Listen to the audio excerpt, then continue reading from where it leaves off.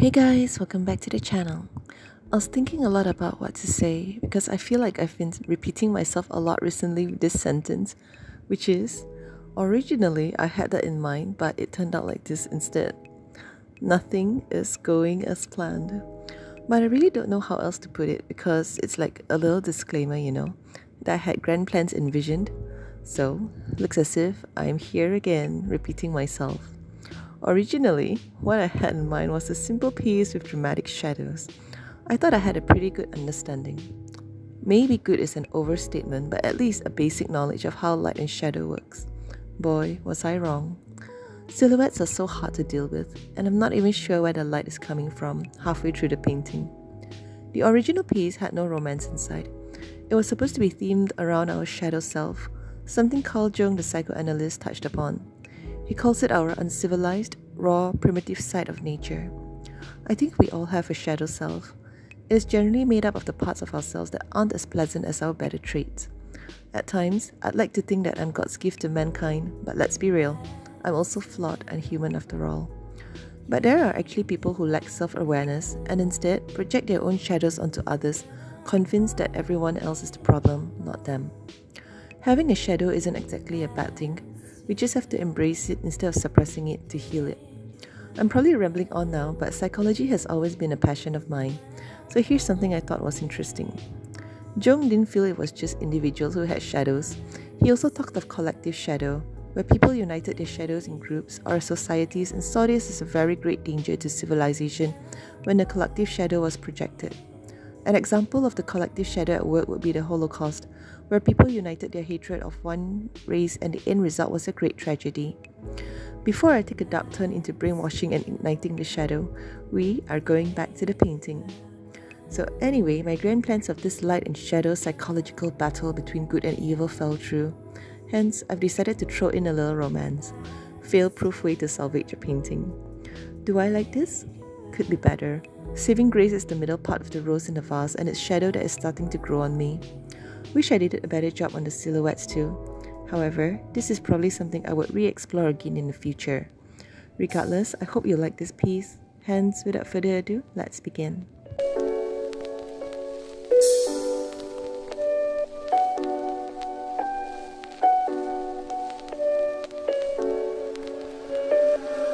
I wanna take you somewhere so you know I care, but it's so cold and I don't know where. I brought you daffodils on a prettiest tree, but they won't flower like they do last. And I wanna kiss you, make you feel alright, but I'm just so tired to share my nights. And I wanna cry, and I wanna love, but all my tears have been used up. On another love, another love. All my tears have been used up. On another love, another love. All my tears have been used up. On another love, another love. All my tears have been used up. On another love, another love. All my tears have been used up. So you know I care, and I don't know where. It was my greatest dream. I wanna take you somewhere so you know I care, but it's so cold and I don't know where. I brought you daffodils on a prettiest tree, but they won't flower like they do last. And I wanna kiss you, make you feel alright, but I'm just so tired to share my nights. And I wanna cry, and I wanna love, but all my tears have been used up.